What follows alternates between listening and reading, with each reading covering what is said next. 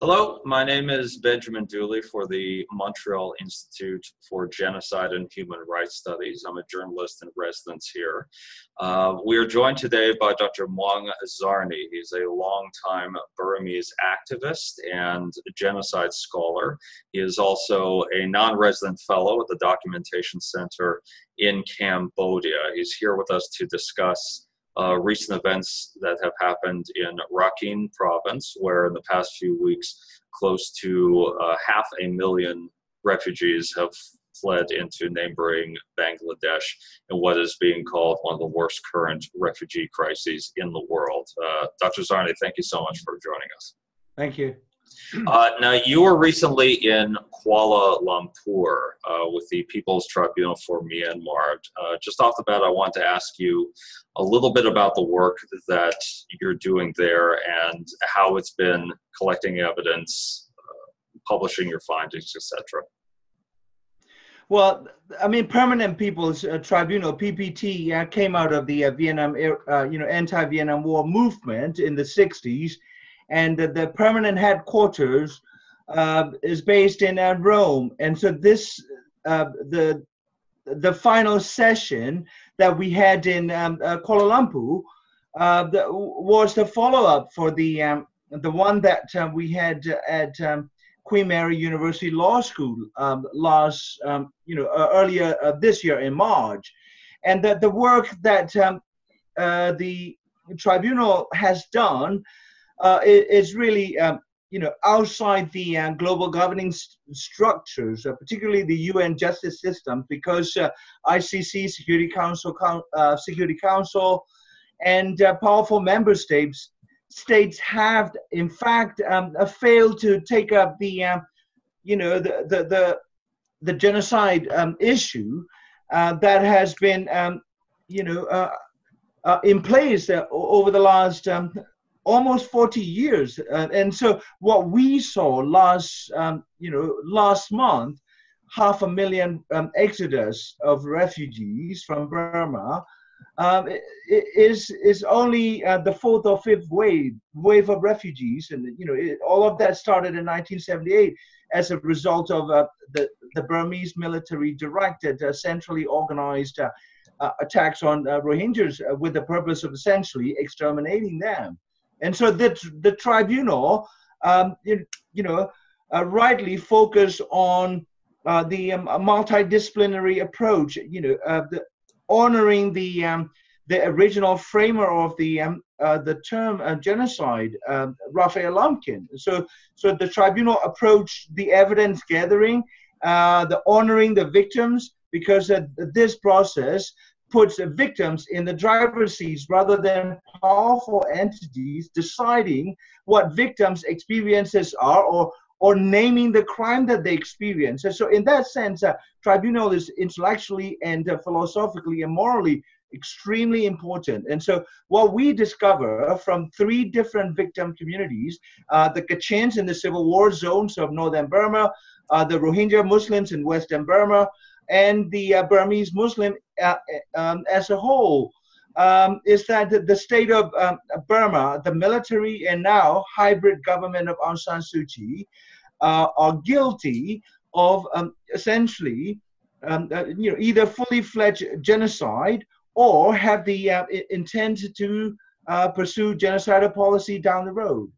Now, I wanted to ask you about that specifically because it has been called in recent weeks a textbook case of ethnic cleansing by people at the United Nations General Assembly, the UNHCR. This terminology, though, doesn't quite cut it for you. You've called it a genocide with ethnic cleansing elements. I was wondering if you could speak a little bit more on that distinction as you see it and why, in your view, this applies to the situation as it stands. Well, I mean, I understand that ethnic cleansing has been put in a wide circulation since 1995 at Srebrenica, and with some of the most respected genocide scholars such as Daniel Fierstein and Gregory Stenton, who developed this 10-stage model of genocide. We all reject very strongly the United Nations adopting the language of a former perpetrator. No one other than Milosevic used the term ethnic cleansing because he was a clever killer. So he knew that there was no international law that could be triggered to punish a state's behavior that is described as ethnic cleansing. And so it is actually a euphemism for what essentially is a genocide. And a genocide is a process, as any genocide scholars and lawyers know. And so I think that is why I think, like, when UN Secretary General answer the Al Jazeera reporter's questions, can you think of a better word to describe when 1/3 of the population has been driven out? And if I were that reporter, I would have responded by saying, Mr. Secretary General, genocide. This isn't ethnic cleansing. There's no such thing as textbook example of genocide. There is only textbook example, no such thing as textbook example of ethnic cleansing. There's only textbook example of a genocide. And textbook, ethnic cleansing only describes the events that unfold, that are captured on camera and that news media report to the world. And genocide is a long drawn out process, starting with dehumanization. I think, like, to describe the genocide that Rohingya people experience as simply events of ethnic cleansing, it's really an insult to the injury. So in your view, just to clarify, what is going on is systematic genocide that's been going on over a long period of several decades. The Burmese military is claiming that they are fighting militants in the area. But in your view, the main goal of what has been going on, particularly over the past few weeks, is to completely do away with the Rohingya population. Do I have that correct? Absolutely. Personally, my own late great uncle was the deputy commander in charge of the entire Rohingya district back in 1960s, when the Burmese military and the Burmese government decided that Rohingyas would be embraced as a Burmese, a part of the Union of Burma, as an ethnic group and an equal and full political citizens of the Union. This was in 1960s. And my own relative was involved in accepting and embracing this community. Yeah, there are other ethnic communities as well. And so when General Ne Win took over power in a military coup in 1962, the Ne Win was half Chinese, half Burmese, and he had this like Islamophobic turn within the army, and the Islamophobia became institutionalized within the first few years of his military coup in 1960s. We had a similar exodus, forced migration of massive Indian community of different faith backgrounds, like what we saw in Uganda in the 1970s under Idi Amin. And so I think to say that the Burmese military is responding now to what they describe as Bengali extremist terrorists, a small group of angry, frustrated Rohingya men, essentially revolting because they knew their communities are sitting ducks because they were born into this genocidal situation where conditions were designed by the Burmese government to essentially make life impossible. And so I think today's Rohingya militants were not even born when the Burmese military started institutionalizing this extermination policy in the 1960s. The de facto leader of Burma, Aung San Suu Kyi, a well-known democracy advocate, Nobel Peace Prize winner, has drawn a lot of ire over the past year, but particularly over the past few weeks over her actions, or I should say lack thereof, when it comes to the Rohingya issue. In your opinion, what is her calculation now? What is she thinking? Is she having to tread a sort of delicate line between the interests of her former jailers, the Burmese military, or is there perhaps some other motive or agenda behind how she's handled this situation? Yeah, I mean, like, I had the firsthand interaction with her on this specific issue of Rohingya violence against Rohingyas. Back in June 2012, she, when she first returned to England after about 25 years, we shared a panel at the London School of Economics, and because she was unprepared to handle this sensitive issue, a few days before the televised panel with her, I was pre-assigned to handle the question that might arise from the floor that had to do with Rohingya. And so, I have handled it.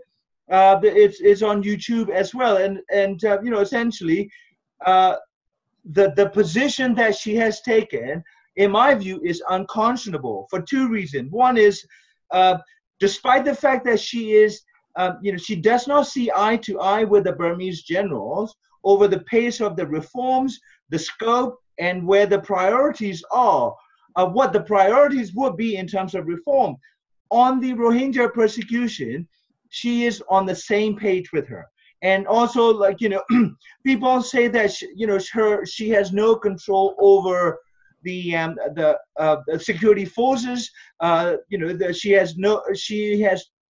is in no position to tell the commander-in-chief, the most powerful general, what to do, what not to do with the Rohingya, or to beyond like telling the army to abide by the code of conduct in counter-insurgency situations. Well, I think that there's a major problem here when we frame Aung San Suu Kyi as powerless, particularly because she is on the same page with the generals, and she views the Rohingyas as not belonging to Burma. That's where the problem begins. Yeah. What? Just to follow up to that, you mentioned the encounter that you had with her at the London School of Economics at a forum you helped host, and how you would be the one to handle to fray questions about the Rohingya, and she wasn't prepared to address it. What would you say to some people that say, well, she had an election to run in a few years, and this is a sensitive topic with the Burmese military, and she'd only been out of house arrest for some time. What makes you very confident that she is indeed on the same page as these Burmese generals, and not trying to walk a delicate line for the sake of a democratization of Myanmar? Well, I think when it comes to Burmese, the majority Buddhist Burmese and non-Burmese minority issues, there's a center-periphery relations. Yeah, we, the Buddhist majority, at the center of the state, controlling all different types of state institutions, and the ethnic and religious minorities scatter along strategic borderlands. As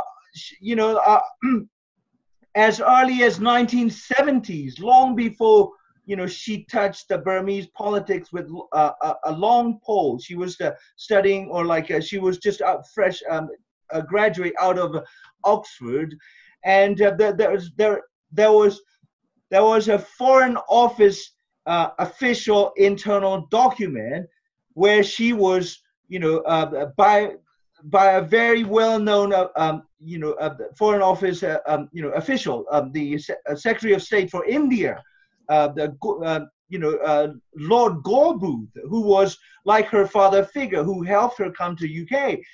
Gorbooth wrote that Aung San Suu Kyi was anti-Shan. Yeah, Shan is a minority group, and then the fast forward right after she won the elections, and she had a private meeting with a group of peacemakers.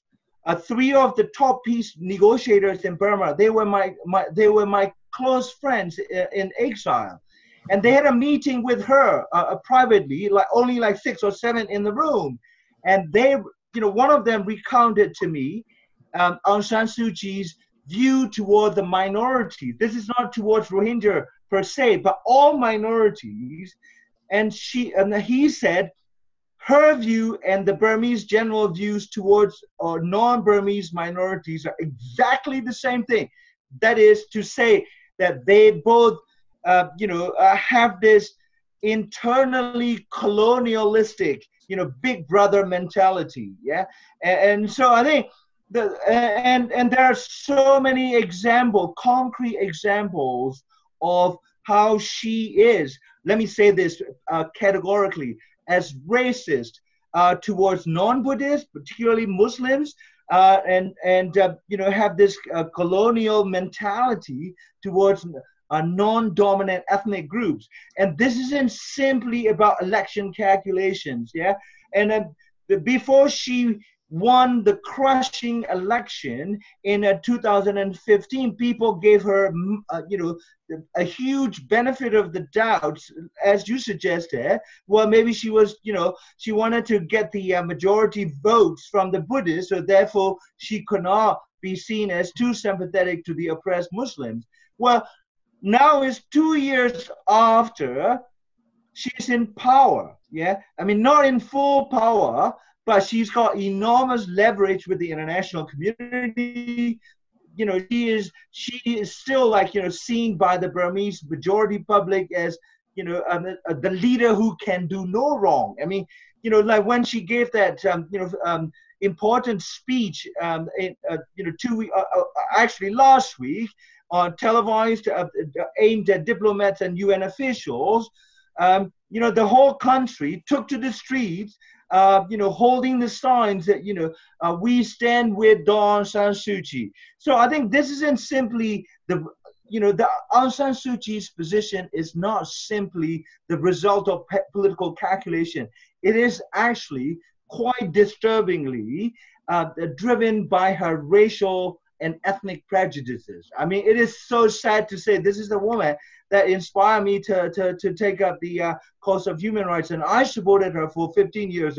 I would be the last to want to say that we've got a serious problem where, the Nobel Peace Prize winning, popular leader is turning out to be racist and colonial toward non-Burmese Buddhist minority. I am Buddhist. I am from the majority. And if someone like myself could come out and say racism is wrong, I lived outside the country for 25 plus years, and then so has she.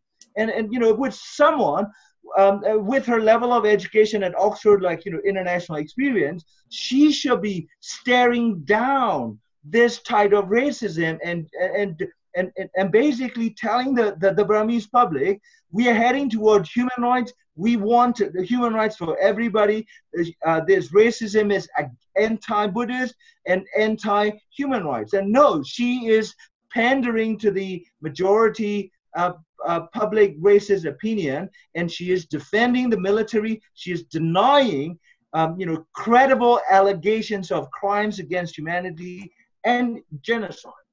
If that is indeed the case, what do you think would be the proper course of action? Would you call on her to leave her post? And if so, what do you think would happen to the democratization process in Myanmar? Well, I think that the right course of action is being taken, and I'm critical of the established human rights organizations because they tend to make their reports, whether it's acceptable for member states. But in this specific case, I must give a Human Rights Watch, the credit where it is due, because Human Rights Watch just yesterday came out with a very a damning statement saying Myanmar security troops are committing their, crimes against humanity, and that, the ICC needs to take up this issue. Yeah, and if that is, the only resort left to put substantive pressure on the Burmese military and Aung San Suu Kyi's government to end the persecution of Rohingya, then I think that it opens up the question of Aung San Suu Kyi's role. Like Sir Geoffrey Nice, the deputy prosecutor in Milosevic case, had penned a piece for foreign policy just like last year, raising the issue of Aung San Suu Kyi's culpability. She, as de facto head of state, that she is expected to understand and to know what, constitutes an internationally persecutable crime. And she is actually, in the words of Sir Geoffrey Nice, potentially criminally responsible. So that goes beyond Suu Kyi resigning it. I don't think she will resign it. And finally, on this issue, the world seems to be very much disappointed by the way she has handled, the way she has defended the army, dismissed any allegations of international crimes that the Myanmar state is committing against Rohingya. Well, I think the psychological issue here that has not been talked about is, Aung San Suu Kyi, consider her father the most important figure in her life. When he was assassinated, she was only 2. And in her view, he was a great general, and she fancied herself when she was a little girl, by her own admission, as a soldier. And so now she is essentially closing ranks with the Burmese army her father founded, because she considered Burmese generals her father's surrogate sons. And so she has repeatedly and publicly expressed her genuine love for the army. Well, when you have an army or the armed forces credibly accused of committing mass gang rapes, forced expulsion, arson, and destruction, and even genocide and crimes against humanity, you cannot keep expressing your love and treating the generals as your surrogate siblings. But that's exactly what she is doing. And I think she is feeling that she is defending the nation, holding the hands of her father's surrogate sons. And so we have a serious problem. Trust me, she will not change her course. And so only the international community will have to find concrete way to intervene. I don't mean just militarily, but to put an end to this major human tragedy. I mean, we have said never Yes. again since 1945, and we are making never again, making a mockery out of this slogan. I want to touch upon that. Here in Canada, there has been a lot of condemnation of what has been going on in Myanmar, as well as around the world. There have been many voices, for example, calling for Aung San Suu Kyi's honorary Canadian citizenship to be revoked. Canada does have a long tradition of funding international organizations that help out refugees, for instance. Is there anything more that Canada can and should be doing at this moment to help alleviate the situation? Yes, there's so actually there are a lot of things Canada can do. Canada was instrumental in essentially ushering in the new concept or principle, if non-binding, the responsibility to protect. We have a textbook case of a member state not only failing to protect the citizens, but playing the role of the main perpetrator. So I think stripping Aung San Suu Kyi of honorary citizenship is symbolic. It may hurt her image, but that is immaterial. What is important is to realize that in a genocidal country, democratization and civil society development is not possible. You know what I mean? In the middle of the Nazi Holocaust, no Western governments, however liberal and generous and tolerant, would say, well, let's just try to salvage the German democratic system under Hitler, and it's only a genocide, and let's just look the other way, and then let's just keep building democracy. No. So I think what I would suggest is, the Canada suspend any type of bilateral cooperation, bilateral assistance, technical, the funding to the democracy projects, because civil society is fully behind this project. If you go to Burma, or if you read any research reports on where the public is in terms of Myanmar state's persecution of Rohingya, you will find a near total agreement in favor of driving the Rohingyas out. And so in that sense, I mean, given that, I think Canada can do like, a number of things, starting with like, the putting a moratorium on funding for democracy project, downgrading the diplomatic relations. The United States had done it, when Aung San Suu Kyi was under house arrest, sent the Burmese ambassador home packing, and only kept the charge level, and recalled the ambassador from Rangoon.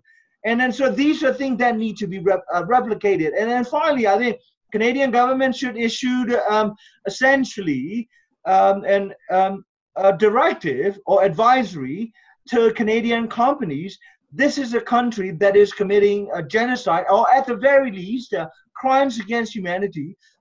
We Canadian companies and organizations do not want to hold hands with the community, national community, the government, or the political party that are seen or that are effectively party to the genocide. Dr. Zarni, thank you very much for joining us. Thank you. Thank you.